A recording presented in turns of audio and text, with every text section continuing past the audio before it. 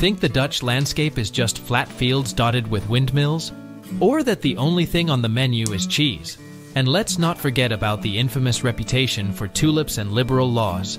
But there's so much more to uncover about Dutch culture, food, and daily life.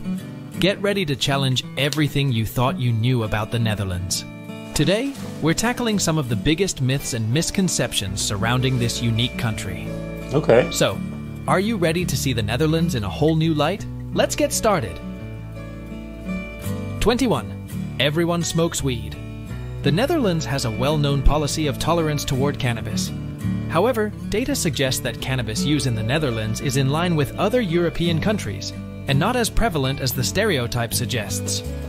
First of all, I didn't even know that I didn't even know that it was legal to smoke, cannabis. I was going to say the W word. In Europe, I didn't know it was even legal,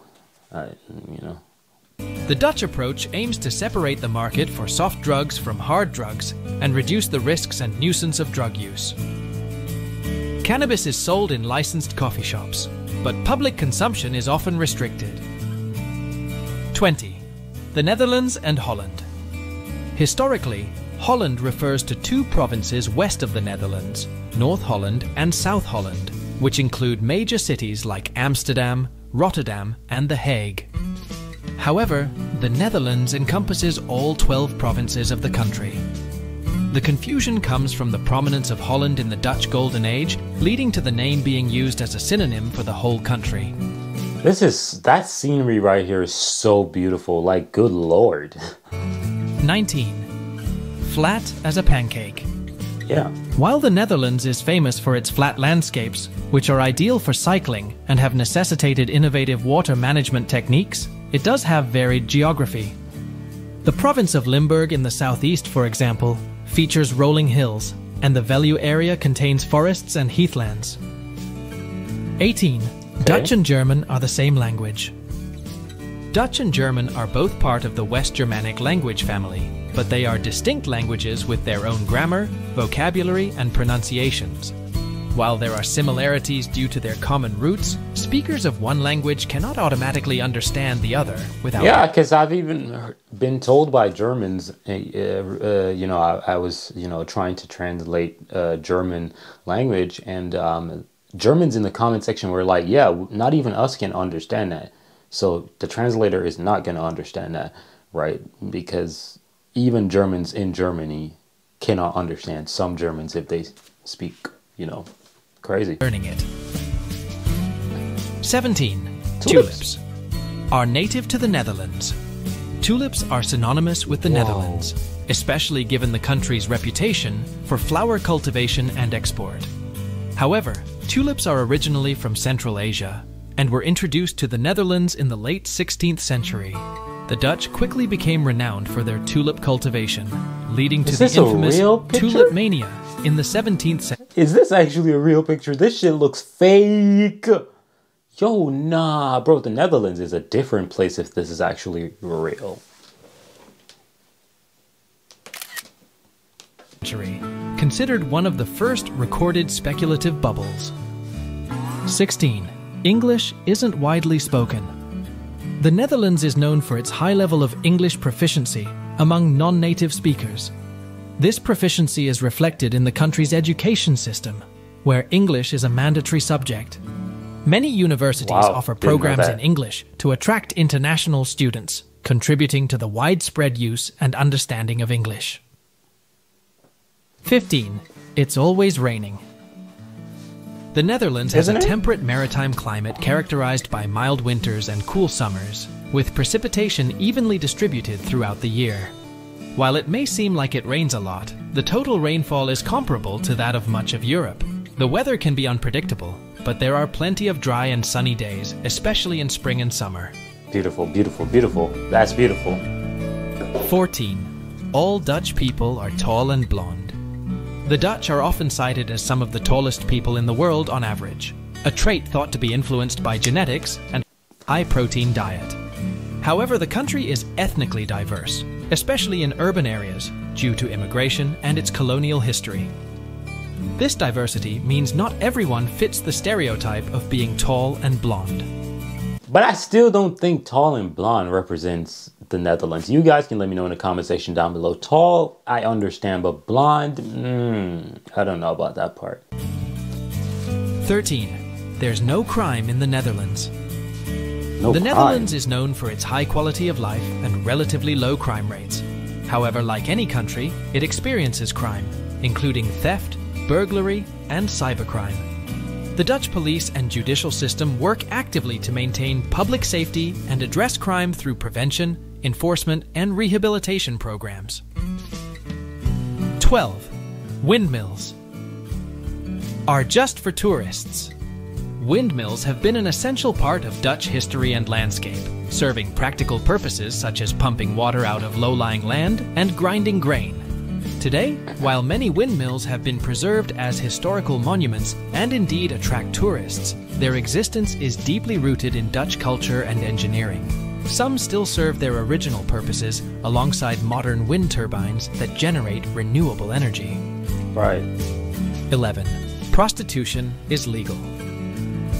Hey! You traumatized me, man. Golly, why you put that in the video? Ooh, man, that shit traumatized me. Like, damn, that's my daughter you messing with like that, boy. Anyways, but yeah, that was really traumatizing. Ooh, damn. Prostitution is legalized and regulated in the Netherlands to protect sex workers and reduce crime associated with the sex industry. However, it's not legal everywhere, but confined to certain areas and under strict regulations. For instance, Amsterdam's red light district is the most famous area where prostitution is openly practiced. Municipalities have the authority to issue licenses to brothels and regulate the industry within their jurisdiction. 10. The Dutch are rude. This perception often stems from cultural differences. The Dutch communication style is typically direct and straightforward. This directness is a cultural norm and is not intended to be rude, but rather to promote clear communication and honesty. In business and personal interactions, this means that Dutch people tend to get straight to the point. 9. The Netherlands is only good for party tourism. While cities like Amsterdam are famous for their nightlife and liberal policies on cannabis, the Netherlands offers much more. The country is rich in art, history, and culture, with numerous museums, historical sites, and architectural marvels. It also boasts beautiful natural landscapes, from the tulip fields in spring to the beaches along the North Sea coast and the national parks. 8. Cheese is the only Dutch food worth trying. Dutch cuisine may not be as globally renowned as some other countries, but it has its unique dishes and flavors. Traditional Dutch foods such as stampot, a dish made of mashed potatoes mixed with vegetables, herring, raw herring, and snert, pea soup, are worth trying. Dutch pastries and sweets like stroopwafels, syrup waffles, and poffertjes, mini pancakes, are also delicious. Okay. 7. The country is liberal in every aspect. The Netherlands is known for its progressive policies on issues like drugs, same-sex marriage, and euthanasia. However, like any society, there's a spectrum of political and social opinions among its population. The country has both liberal and conservative political parties, and recent years have seen debates on immigration, integration, and national identity reflecting a range of viewpoints. 6. Bicycles. Bikes. Have the right of way. Everywhere. While the Netherlands is incredibly bike-friendly, with extensive cycling paths... You know what's ironic? This video, I've been listening and I thought, you know, when you listen to this video, you're not able to tell that it's automated, like it's an AI, but the way how it is speaking, like when I'm talking, right, if I have a long pause, you can still kind of realize that it's not AI, because where my pauses are going to be are, what you would say, very interestingly placed. You know, it makes sense to have a pause there, but the pause that you're hearing in this video clearly gives it away that it's AI. Like, listen to this. 6. Bicycles. Bicycles. Have the right of way. Have the right of way. Everywhere. everywhere. While the Netherlands... No one is going to say that. They would just say bicycles have the right of way everywhere. They would just say that. So you can tell that this is AI. But the craziest thing is I'm an IT guy, and I can tell you that that could have been easily fixed, but they didn't fix it. It's incredibly bike-friendly, with extensive cycling paths and laws that often favor cyclists. There are rules that cyclists and motorists must follow. Cyclists are encouraged to follow traffic signals and signs, and while they do have the right of way in many situations, this is not universal.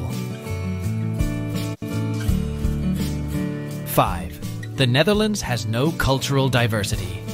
Huh? The Netherlands has a rich history of immigration, contributing to a diverse cultural landscape. Major cities like Amsterdam, Rotterdam, and The Hague feature a mix of cultures from around the world, reflected in the country's food, festivals, and everyday life. Exactly. The Dutch colonial history also contributes to this diversity. 4. Dutch art is only about Van Gogh and Rembrandt. The Dutch Golden Age in the 17th century was a period of great wealth and cultural achievement, producing famous artists like Vermeer and Frans Hals, in addition to Rembrandt. The Netherlands has also made significant contributions to modern and contemporary art, with figures like Piet Mondrian and movements like De Stijl. 3. It's illegal to drink in public. Public drinking laws vary across the Netherlands, with some cities having designated areas where consuming alcohol in public is allowed, while others may impose fines for public drinking outside these zones. Wow. These regulations are often in place to prevent nuisance. I did not know that. I thought it was like Germany. 2. Everyone lives below sea level. A significant portion of the Netherlands is below sea level, necessitating innovative water management techniques, including the famous Dutch dikes, pumps, and canals. However, not everyone lives below sea level. There are areas, particularly in the eastern and southern parts of the country, that are above sea level. 1. It's a giant tourist trap. While certain areas, particularly in central Amsterdam, can be very touristy and crowded, the Netherlands is much more than that. Many places offer authentic Dutch experiences without the crowds, from smaller towns and villages to the countryside's natural beauty. It's clear that the Netherlands has much more to offer than what meets the eye. If you've enjoyed debunking these misconceptions, Netherlands got a lot to offer, and it was a pretty solid video. I genuinely think I could live in the Netherlands, and it's actually a place that I want to visit. I haven't visited as yet.